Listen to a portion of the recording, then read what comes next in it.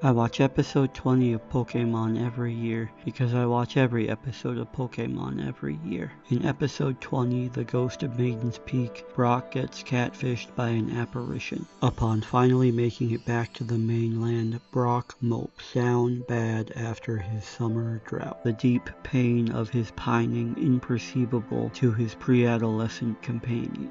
Whilst lamenting his lack of love, Brock catches feelings for the first woman he sees. Or is it? It's not.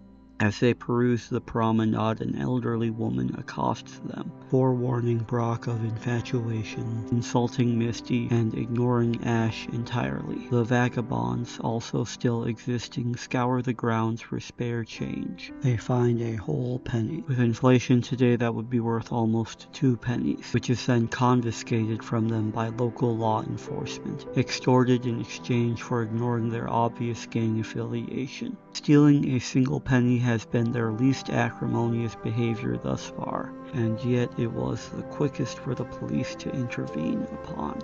The town of Maiden's Peak is celebrating Natsu Matsuri, or as the English dub incorrectly calls it, the End of Summer Festival. The local legend of the Maiden's Peak is of a maiden on a peak. 2,000 years ago, the love of her life left her to fight the war in Megacity 1. She waited on the peak for him, but he never returned. Her remaining remains turned to stone. The love of her life became the love of her death.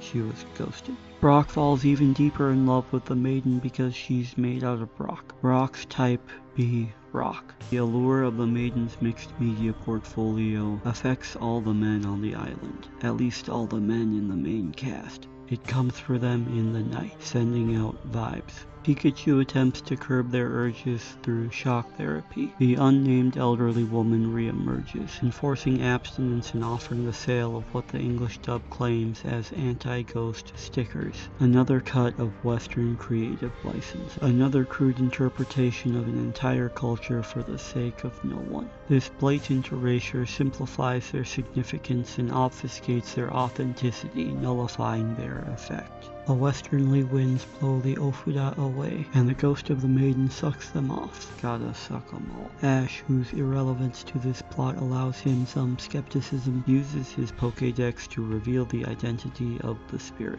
Who's that Pokemon? Another plot twist spoiled by that segment. Ghastly, whose accent is just as opaque as its body, was also the elderly woman the whole time. Women over 40 don't exist. They attempt a standard Pokemon battle, but Ghastly don't play like that. Ghastly uses unsanctioned attacks tantamount to attempted murder, making them each face their mortal fears. A mousetrap, a fire extinguisher, a regular animal. The Bulbasaur Squirtle tag team are again confronted with their most violent future selves and a commingling of the races. After nearly becoming ghosts themselves, Misty calls on their greatest ally, Jesus of Nazareth. Misty dabbles in blasphemy, but the power of Christ is not very effective. God is as real as the ghost of the maiden. Ghastly complains about being compared to a vampire, but is then easily dispelled by sunlight, which isn't what regular ghost Pokemon are even weak against. Christ rose 2,000 years ago, but the sun rises every day. That timetable matches up actually. As Ghastly fades from the mortal plane, it advertises its next annual live performance. Keep on that grind. This episode butchers both Eastern and Western religion. It's brazen impiety, burning the culturally significant candle at both ends. It is a localization that only offers distance. And the ghost of the maiden was actually real, I guess. Ghastly just stole her identity to exploit tourists. Engaging in further non-specific cultural activities, Ash ponders the existence of the afterlife and his own ideas of romance, whilst Brock idles alone, his celibacy still upheld. Unsure of life after love, but certain that there is love after life. Love is dead, but the dead can still love. The only thing that they still feel is the eternal pain of heartbreak.